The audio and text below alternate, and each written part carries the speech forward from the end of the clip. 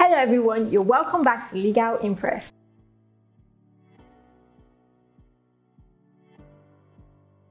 In this video, I'll be talking on surrogacy, and I'm sure a lot of you are aware of surrogacy, and it is no longer news that a lot of people are opting for surrogacy arrangements with surrogates. And due to the fact that it is unregulated in Nigeria, there is high likelihood of fraudulent practices and a lot of intended parents being taken advantage of by the surrogate or the agency. So in this video, I'll be breaking down to you what the concept of surrogacy is about and the key things you need to factor before the embryo transfer. So let's start with the definition of surrogacy. Surrogacy is simply an arrangement whereby a woman agrees to carry and deliver child for another woman who is unable to do so herself, with the intention that upon delivery of the child will be handed over to the other woman, who will now become the legal parent or the legal mother of that child. Now, in surrogacy, the one who carries the child for another is called the surrogate, while the couple who engage the services of a surrogate are usually called the intended parents. There are two major types of surrogacy. We have the traditional surrogacy and we also have the gestational surrogacy. For the traditional surrogacy, it's simply when the surrogate is involved in the conception of the child. This is where there is genetic contribution of the surrogate in the conception of the child, meaning that the surrogate's egg was used with the donor's sperm to bring forth the child. Then for gestational surrogacy, this is when the surrogate only acts as a carrier of the child and has no genetic contribution towards the conception of the child. Now, as I stated earlier, there is no law in Nigeria that expressly governs the practice of surrogacy. As a result, you find that some intended parents may be taken advantage of. You find fraudulent practices occurring during the surrogacy arrangement, and you find some agencies also defrauding intended parents due to their desire to have their own child. Now, in this video, I'm going to be sharing with you some key factors you should consider before the embryo transfer. Let's assume that the intended parents, they were able to get a very good agency. They've spoken to their medical doctor and sought the necessary medical advice. Due diligence has been carried out as it relates to who the surrogate is. Before the embryo transfer, one key thing needs to be done, which is having a surrogacy agreement in place. Any agency you go to or any fertility clinic that you go to that tells you that you do not need a surrogacy agreement, please run. Like, run and abstain from such fertility clinic or agency. It is key, it is essential, because the surrogacy agreement clearly defines the roles, the responsibilities, the obligations of every party to the agreement. So it is very necessary, and it is not just necessary for you to have a surrogacy agreement. Always ensure that your lawyer reviews the agreement before you sign. In other jurisdictions, irrespective of whatever you do, the surrogate is still the legal owner of the child, and if the surrogate is married, her husband is the father of the child until a parental order is sought. But because in Nigeria at the moment we do not have any law that expressly regulates the practice of surrogacy, it is that agreement that more or less binds both parties. So you need to ensure that this agreement is well drafted and you seek the independent legal advice of a lawyer. Now let's move into the key factors you need to consider. The first thing is the parties to the agreement.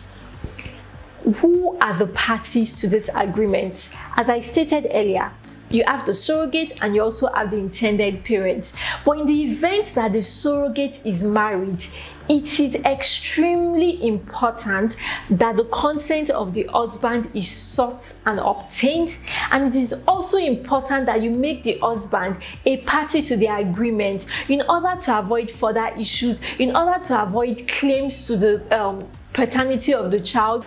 Also, during the attempt to achieve pregnancy, it is always advised and stipulated that the surrogate should avoid any form of sexual intercourse. If the surrogate is married, the husband needs to be aware of this. So these are one of the reasons why it is necessary for the husband to be joined as a party to this surrogacy agreement, so that whatever the surrogate is doing is aware of it and is also bound by the decision or whatever obligations that both parties have agreed to. Number 2 is compensation.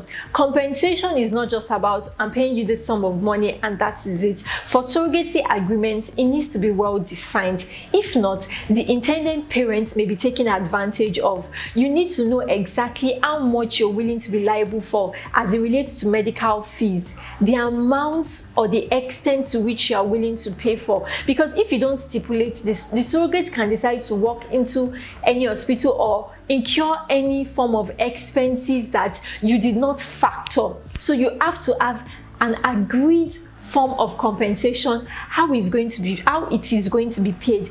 Are you going to pay this compensation upon delivery, or upon conception, or upon when there is the legal handover of the child as yours? You need to factor these things and know exactly what you want.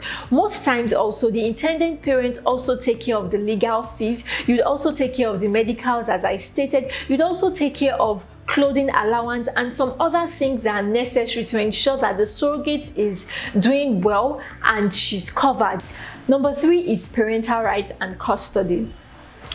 The essence is to be a parent, and there is no point for you to enter into a surrogacy agreement and at the end of the day you do not have parental rights and custody over that child.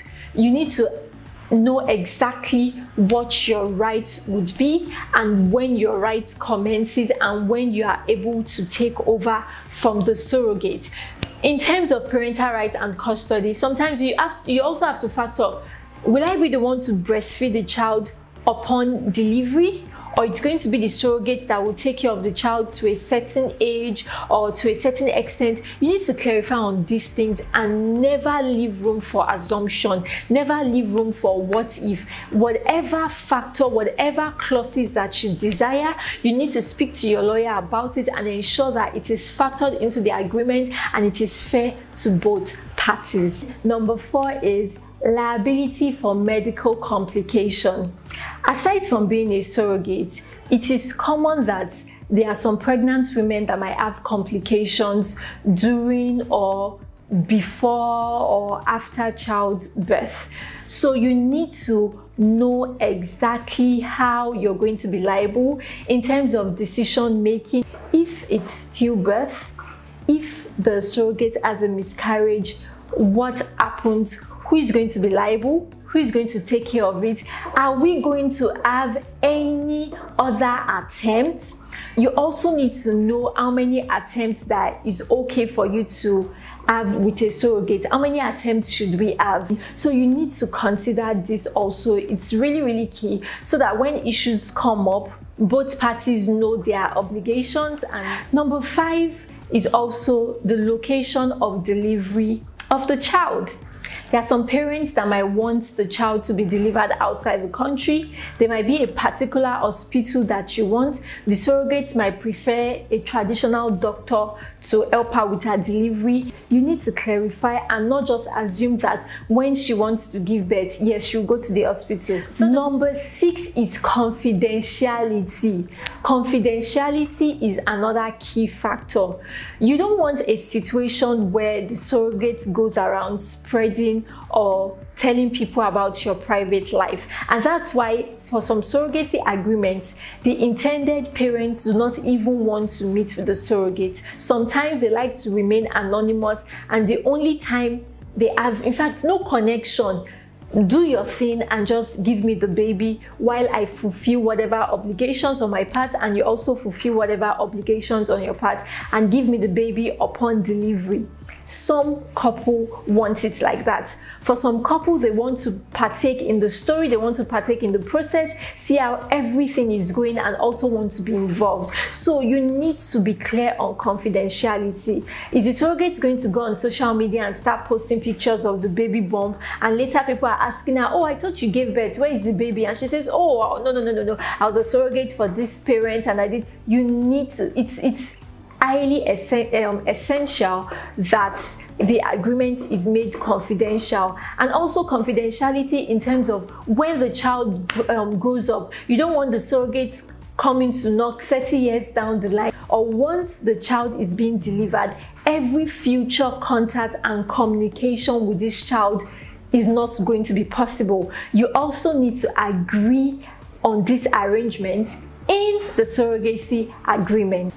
Another clause you need to factor in the surrogacy agreement is the death of the intended parent.